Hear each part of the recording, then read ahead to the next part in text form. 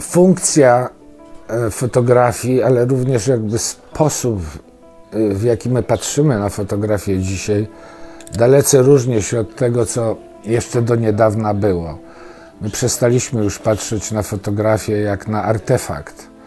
Przypominam, artefakt to jest taka rzecz zrobiona przez kogoś wykształconego, przygotowanego do tego, żeby to zrobić, znającego się na rzeczy i kogoś, kto robi daną rzecz po to, żeby czemuś lub komuś służyła. To nie jest jakaś nadzwyczajnie odkrywcza myśl, to już taki Kant. To filozof niemiecki, żeby nie mylić go z kantowaniem na przykład. Kiedyś powiedział, że wystarczy, że znajdziemy w rozgrzebanym torfowisku jakiś zaostrzony pieniek i zaraz zobaczymy w nim kawałek prehistorycznego narzędzia. Dawniej właśnie w ten sposób patrzyliśmy na fotografię, bo było wiadomo, że za każdą stoi przygotowany, wiarygodny, nieoszukujący, niekonfabulujący autor, który ma punkt widzenia.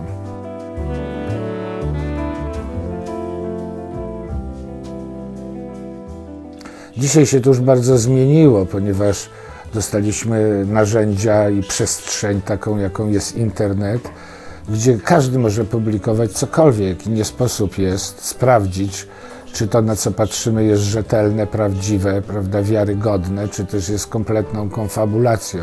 I funkcja fotografii też się zmieniła, bo ona dawniej zajmowała się głównie odczarowywaniem świata. Ta funkcja już właściwie, no, to słowo po prostu już, wydaje mi się, umarło z przegrzania po prostu. Za często było używane. Odczarowaliśmy świat, wiemy, jak wyglądają, prawda, trąby słonia i plankton, nawet dziecko nienarodzone, bo wpuszczono do środka, do łona kobiety, światłowód.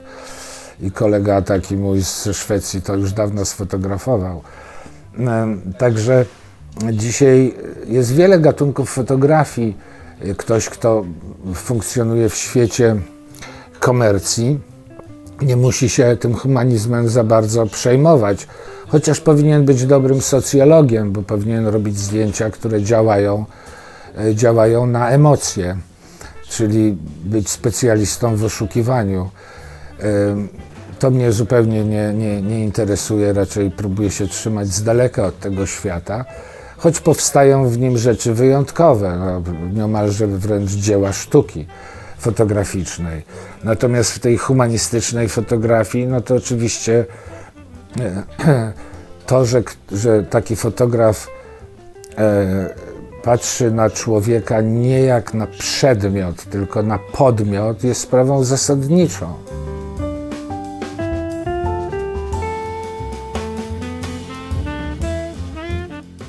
Ja sądzę, że w ogóle to, kim my jesteśmy, to bierze się z tego jednego głównego powodu, że potrafimy współczuć. Ja nie mówię tu o współczuciu do narodu, do klasy, nawet do rodziny czy do osoby, którą kochamy. Ja mówię o takim współczuciu do jednostki, do pojedynczego człowieka, który stoi przed naszym obiektywem. Tak długo, jak w nim nie zobaczymy w ogóle człowieka, tak długo to zdjęcie będzie martwe jak cerata po prostu. Nie poruszy moim zdaniem specjalnie nikogo. Ono może być atrakcyjne, ale będzie chłodne po prostu jak Królewna Śnieżka, no jak góra lodowa. Także ten humanizm jest niezwykle istotny. Po prostu w ludziach trzeba widzieć ludzi i umieć im współczuć. Myśleć o tym, kim oni są i współczuć im, że ich życie niekoniecznie jest takie bardzo udane.